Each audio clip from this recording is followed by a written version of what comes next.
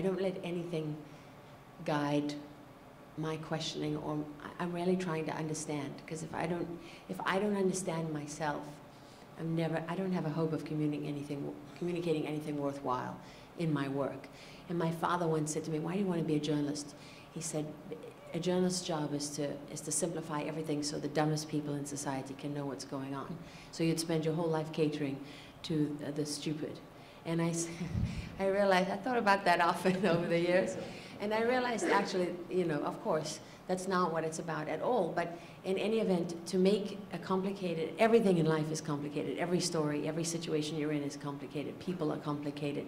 And the danger, I think the worst thing people do in television is simplify everything for themselves so that the process is easier.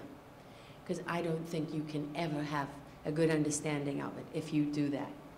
If you really want to report something worthwhile, you have to make the process as difficult as you possibly can for yourself.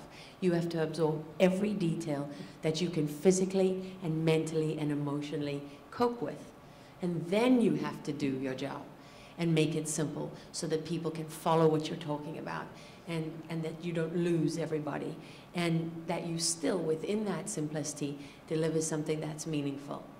That's real, that's the art, really, of what we do. It's much more sophisticated than my father made out in the beginning. And it's really difficult to do it well.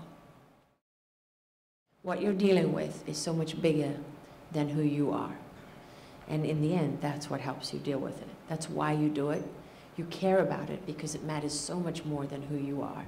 And it's about a bigger principle. It's about, you know, the principle of freedom of speech, or it's about what nations do in the name of war, or it's about, you know, things, or it's about injustice or government corruption.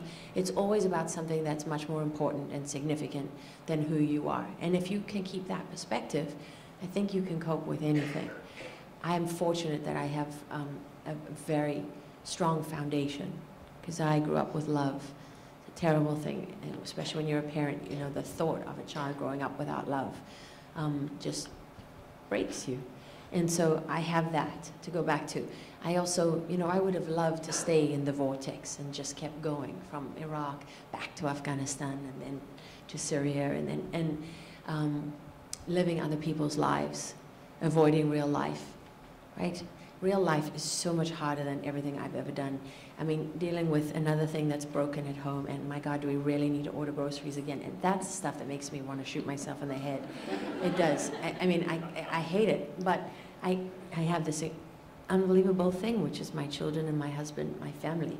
And I know it's probably something that's so boring and so hard to understand if you're a student, but for me it was like, you know, my soul was the sea that never stopped moving. Never stopped moving. And then I had children, and I was fat, and finally it stopped moving.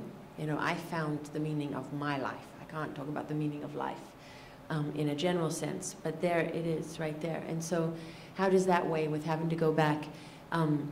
Egypt was the most terrible thing that ever happened to me, and I'm still finding a way to live with it, and it gets harder over time in a way, because I'm good at picking myself up in the aftermath of blood and chaos. I can do that. I kind of know how to do that. But living with the reality of that is not great, you know. It's not great. I just have to keep reminding myself of, it's really the people that I interviewed and the people that I've met along the way in those villages and towns and that no one cares about and can't pronounce, living lives that, you know, people know nothing about. It's those people who showed me what courage really is, and that gives me the perspective to keep it in perspective. You know, I'm still here, and I have so much to live for.